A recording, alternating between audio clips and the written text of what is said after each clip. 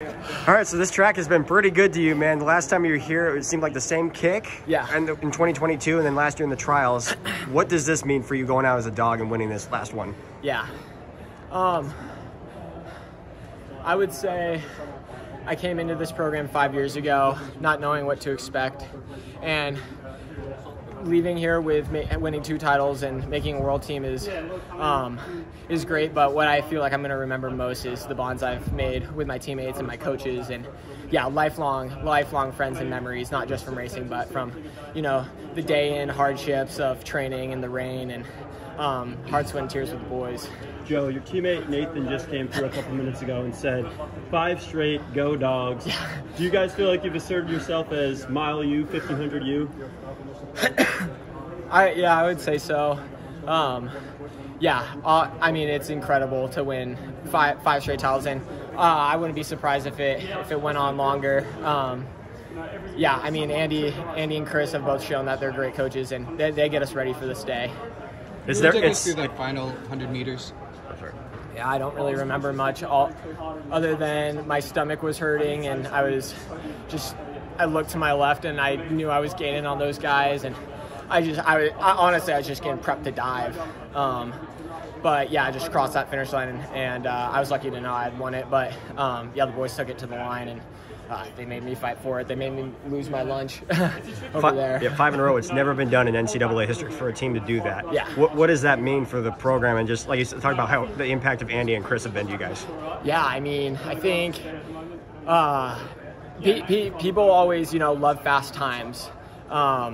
It's what gets media attention, but in all reality, we don't really care much, for all that like publicity stuff. We care about getting this title today, and we are prepped for any single race plan. I mean, if it was 3:34 today, we all could have done it. If it was 3:55, we were ready for anything, and I think that's what makes us go 5 in a row. We're just ready for anything when it comes to this day. You were 7th midway through the final time. What's going through your mind at that point in the race? I was 7th. Yeah. I just told myself the last thing I remember in that race was 2:50 to go, and I just said this race isn't over. I don't remember anything after that. I literally don't remember anything. Did you try to get the lead at the bell? I tried. That was my plan. I was just gonna go take it, but it seemed like and it's funny because I always have like a plan going into all of these races, but I know Andy trusts me, and if I instinctually know I need to wait just a little bit longer, he trusts me to do that. So yeah, I just kind of thought the boys were gonna take it out of themselves. I think if I went for it, I still would have held everyone off, but I just thought it was a bit safer to let them try and then really save something for the last 80 meters. You look very emotional when you cross the finish line. What are those emotions? It's my last race as a Washington Husky, and just surreal. 2 years ago, I crossed the line, and it was kind of a shock. I was really surprised that I won, but today I knew I could do it, and I knew I was in shape to win, and it wasn't oh wow, it was I knew I could do it, and I got it done. Flashes of 2022 kind of come back. Yeah, definitely down that home stretch.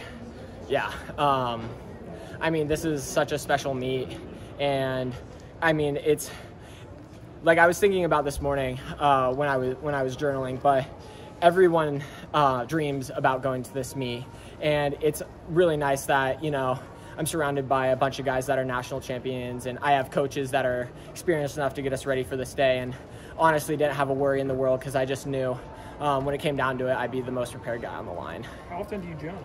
I journal I definitely journal at every single meet, but I don't know, 2 or 3 times a week maybe. Yeah, I think it's really helpful. Yeah, when did you start doing that?